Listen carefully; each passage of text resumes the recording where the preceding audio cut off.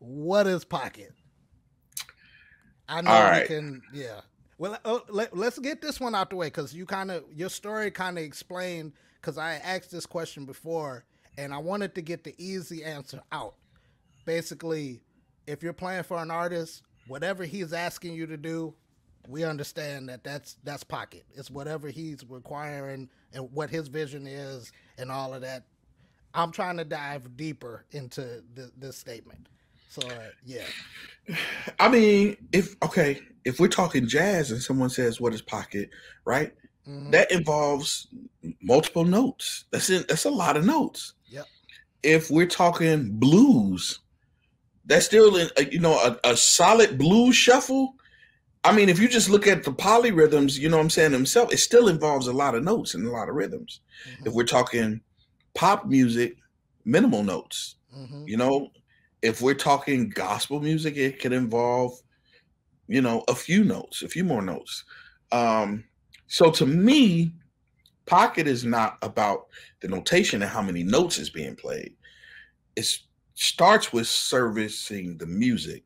Mm-hmm. But what pocket is basically the fundamentals of drumming. It is the support of the music.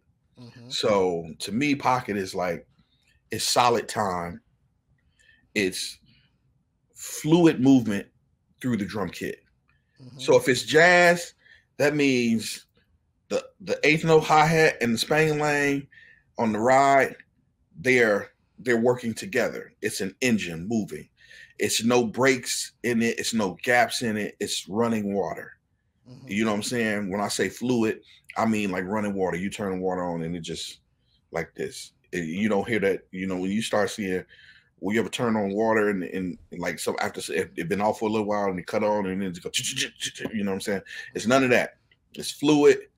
The pocket. It's no gaps, no breaks in it. So whatever that is, you know what I'm saying? But it starts with whatever the backbeat is and whatever the foundation is of it, and then it starts with with time. Mm-hmm. So whatever time you're, if we're playing in 5, if we're playing in 13, if we're playing in 4, you know what I'm saying? Whatever we're playing in, it's consistent. It doesn't move. You know what I'm saying? You could build your house on top of it, and even if you're not playing with a click or a loop. And there's a difference between a click and a loop, by the way, because people are calling loops click now. I don't know how we got into that. Say it again for the gram. They like hit the click track. That's a drum loop, lady. All right, go over there and.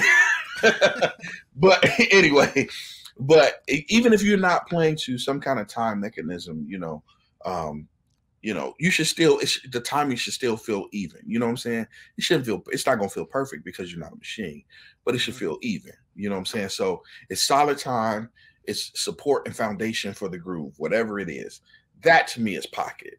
And like I said, it's not about, to me, pocketing is not about a limited amount of notes. It's about servicing whatever the genre is, you know what I'm saying, and providing that. And like I said, if it's jazz, that could be a lot of notes, you know what I'm saying, depending on you add comp, because you can be comping in jazz and you're looking at notes and it's like, that's a lot going on, but it's a conversation happening and you're in the pocket, you know what I'm saying? You playing a solid, shuffle.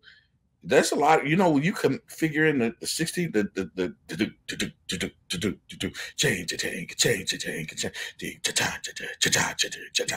that's a lot of notes. So you could be looking at it. If you look at it technically, you could be reading. It's like, I see a bunch of notes. That's still pocket playing, So that's my idea of pocket. My idea of pocket is the foundation and time. Like consistent foundation and time supported for the music. I 100% agree. I play devil's advocate with my subscribers all the time. The ones that like if they hear a chop, they run to the comments. This ain't pocket. You need to be playing straight. This that. And I'm like, okay, so if I'm just playing straight and then we end in the song and it's a big crescendo, and I'm on the cymbals because I haven't worked on my singles. I can't even do this. So yeah, And like I've been reacting to a lot of African drummers, and I'm noticing like they Mm. praise more notes. And I'm like, you mess around, and come there, and just play straight. They gonna think you ain't saved. Oh man, no, Like, well, you get. I mean, man, man, Thomas Pridgen turned me onto some like um yeah, Fela. you a prophet. That Man, you in my list. You in my you in my man, Tom. One night, me and Thomas are texting back and forth on. This might have been on like. This may have been on like Twitter. This is years ago. It's Okay. like 2 or 3 o'clock in the morning. Thomas was up. I was up. He's tweeting something, talking to something, and I'm like, "Oh man, I'm not hip to this." And he starts. He like gets on me like, "Yo, you got to get into some other rhythms, Cailvin. Like, yo, get into like Fela. I think the guy's Fela Kuti, and Thomas is bro. And Thomas is, man, that dude is heavy. Say what you want. I don't care. Like him or don't like him.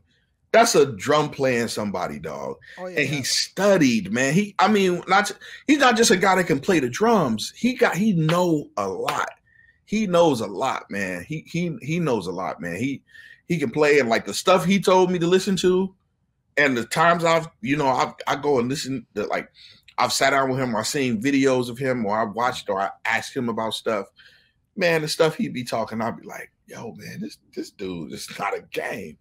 So, but yeah, Tom, he's the African rhythms. And then I was in Paris doing the Wiki Drum Fest, and there were some African drummers there, and they were playing some African drums and things like that, showing me the African rhythms. And again, like I was saying about how with the Isleys, like Ernie was breaking down some of those parts to me, and one part is going this way and the other part rhythmically. Same thing with the African drum, you know what I'm saying? Music, but rhythmically, man, one thing is doing this, and it's like, and it's probably where we get the paradiddles from, because it's kind of like this hand does this hand does that, this hand does this, but it kind of works, Okay. it's where we get, our rudiments from. But a lot of it's like the same thing. It's like, hey, I start going this way, I'm playing the same rhythm.